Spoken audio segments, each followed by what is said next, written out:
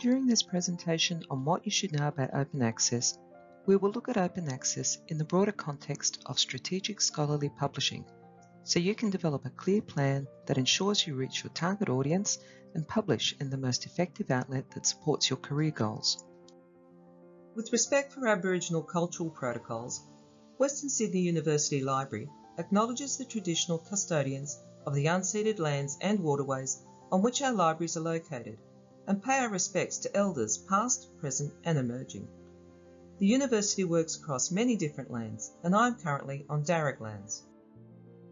This session will look at what is open access publishing, the benefits of publishing open access, where to seek funding to publish open access, how to determine where to publish your research, how to find suitable, high-quality open access publishing outlets such as journals, an overview of the open access publishing fee support, including read and publish agreements, and an introduction to the Publishing Plan Toolkit, which will help you strategically develop your publishing plan. Publishing open access means making scholarly publications freely available to everyone. It makes research readily accessible online at no cost and without access barriers. And by adding an open license, such as a Creative Commons license, the outputs can also be legally shared and reused. There are three main types of open access route. Gold open access applies to articles or books published on a publisher platform. Gold open access requires an article processing charge payable by the author, their institutional funding body, to make the research immediately open access. Next is Diamond open access, which is a publishing route that doesn't require author or reader fees. These open access journals and platforms are often led by institutions or academic communities which use funding and subsidies from various sources to cover publishing costs. Then there is Green open access. Green open access refers to self-archiving an article in a publicly accessible institutional or subject repository, usually after an embargo period, which is a temporary stop or ban on unpaid access to information. Green open access is generally associated with subscription publishing, where there is no publishing fee, and where library subscriptions generally fund reader access. If you select the Green open access route, check the publisher agreement for your author rights, what can be self-archived, and the embargo periods for public sharing versions of your work. Aim to retain the rights to your work. The benefits of publishing open access include increased visibility and reuse of your research, making it available at no cost to the readers, including researchers in developing countries, the increased potential for more citations and opportunities for research impact, compliance with grant funder requirements and open access policies such as those of Western Sydney University, the Australian Research Council and the National Health and Medical Research Council, that it creates best conditions for interdisciplinary collaboration and improved opportunities for finding new collaboration partners, research opportunities and spin-offs, and that it fully uses the internet to accelerate research. When it comes to seeking funds for open access, if you intend to publish your article in a Gold open access journal, you'll need funding to pay the article processing charge. There are a couple of options when it comes to publishing fee support. You can apply for grant funding from bodies such as the Australian Research Council or the National Health and Medical Research Council, or investigate institutional support by way of Western Sydney University central funding, which the library administers. So, if you are a Western Sydney University corresponding author interested in applying for open access publishing fee support, check your eligibility for Western Sydney University central funding. Visit the library website, go to the Researchers menu and select Open Access Publishing Fee Support. The cap on central funding per article is $2,830 Australian dollars. Check the publisher/journal listings for a list of journal publishers and journal titles available under that publisher agreement.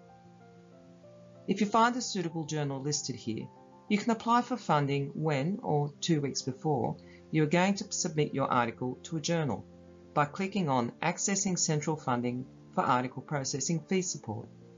You'll be prompted to log into Western Now to complete an online application form. When deciding where to publish, consider using a strategic approach.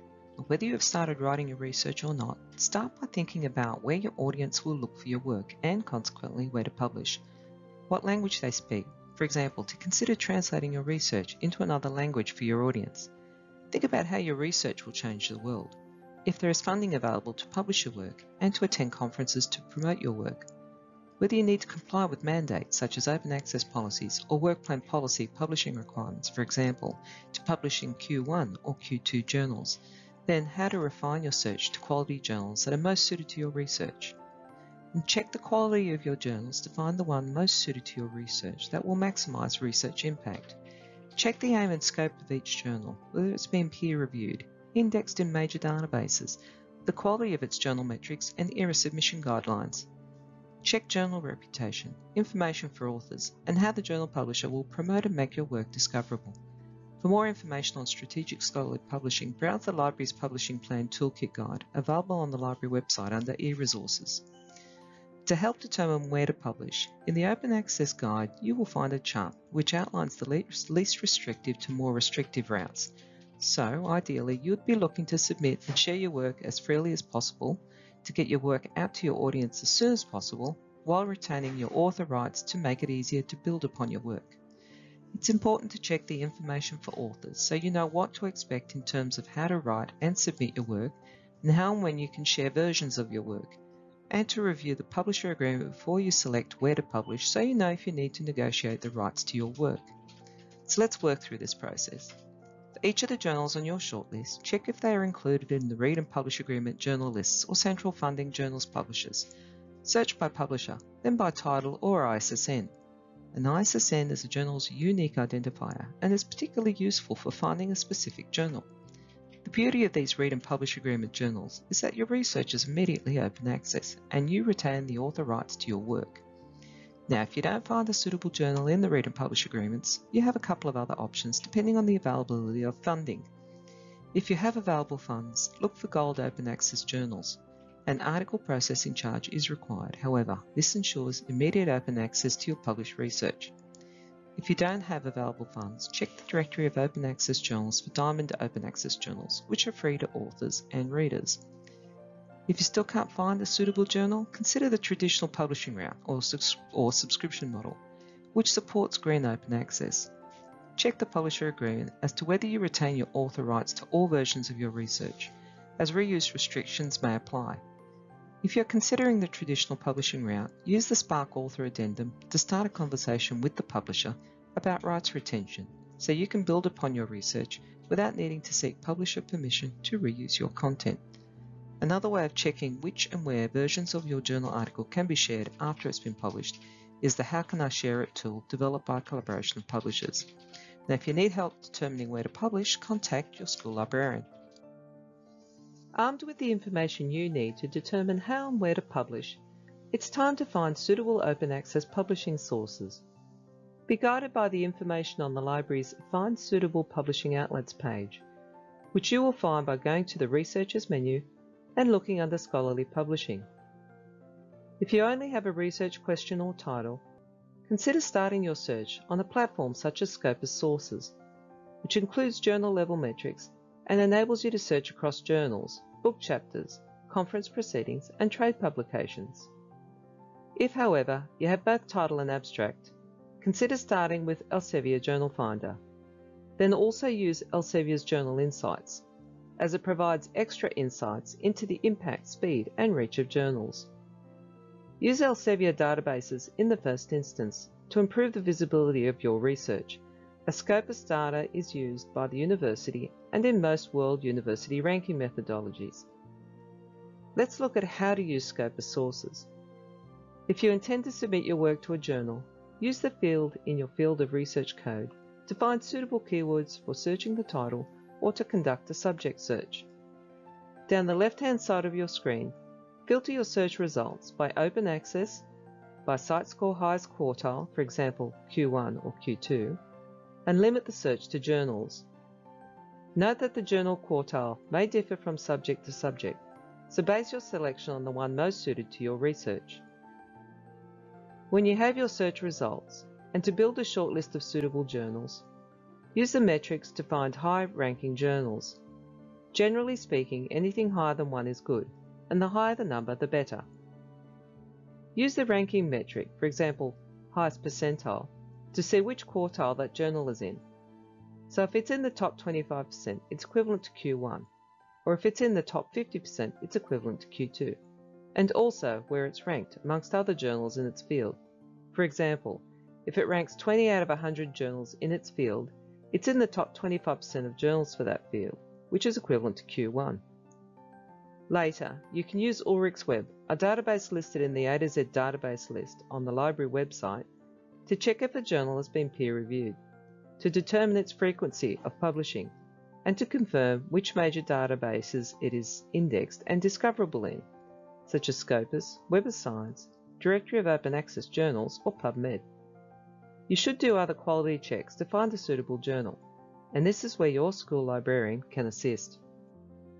Earlier I touched on read and publish agreements, which come under Open Access Publishing Fee Support, available to Western Sydney University corresponding authors publishing open access. With read and publish agreements, articles are immediately available open access upon publication, and authors retain the rights to their work. If you have special requirements for publishing, for example, colour pages, check with the publisher if this is an additional cost. For 2023, there are 12 read and publish agreements available. You will find these listed by the publisher on the library homepage under the Researchers menu. Look under the Open Access Publishing Fee Support for a link to the Read and Publish Agreements page. Here you will find a listing of publishers. Click on each publisher to access further details about that agreement. Under each publisher record, you'll find a couple of essential resources. A link to the information for authors, which outlines how to prepare your work for submission. Pay particular attention to this information when writing and submitting your work, and a link to the Read and Publish Agreement Journal title list, which lists the journals available under that publisher agreement. If you have a short list of suitable journals and their publishers, start by browsing the Read and Publish Agreement page. Browse for the journal publisher. When you find the publisher, click on the journal title list and then search or browse by the journal title or ISSN. When you find a suitable journal, submit your work using your institutional email address and ORCID. Using your institutional email address is essential, as it indicates your affiliation with Western Sydney University. Let's now look at the Publishing Plan Toolkit. The Publishing Plan Toolkit uses a 5-step approach to help you develop a publishing plan suitable to your discipline, with the aim of maximising your research impact and engagement and supporting your career goals. The toolkit includes the core component, a publishing plan form, which you use to develop your publishing plan. This 5-step approach to strategic scholarly publishing requires you to think about which publishing outlets are most suited to your research, your intended audience, your research goals, and expected real-world research impact, the requirements you need to comply with, for example, to publish open access, available funding, and your publishing timeline. With this information in hand, you then build a short list of suitable publishing outlets. Then, check the quality of your short list of publishing outlets to determine the most suitable quality outlet to maximise your research impact and engagement. Ideally, before you start writing, follow the publishing outlet's information for authors and guidance for submission, so you don't need to rework your paper. Then, before you submit your work for publishing, check again that you have addressed these requirements. Submit a cover letter with your work that includes the important elements, including the ORCID and affiliation for each author. Consider self-promoting your work before publication, upon publication, and after publication. The toolkit includes a range of options for communicating your research and to consider adding to your publishing plan. Then when it comes time to track research performance, the toolkit describes how to bookmark your ORCID record and researcher profiles and use suitable key metrics to evaluate your research performance for grant and academic promotion applications. Contact your school librarians if you need support with your research metrics. If you are interested in using the publishing plan form, the scholarly publishing consultant will invite your school librarian and supervisor as a team to support you in developing a publishing plan and throughout the publishing lifecycle. We've reached the end of this presentation. Please visit the library website if you'd like more information on Open Access publishing support fees, the Publishing Plan Toolkit, Open Access or other library guides, and contact the Scholarly Publishing Consultant or reach out to your school librarian if you're interested in using the Publishing Plan Toolkit to develop your publishing plan. We welcome your feedback on this presentation. Please use your phone's camera to scan the QR code on screen to complete a short online survey. Thank you.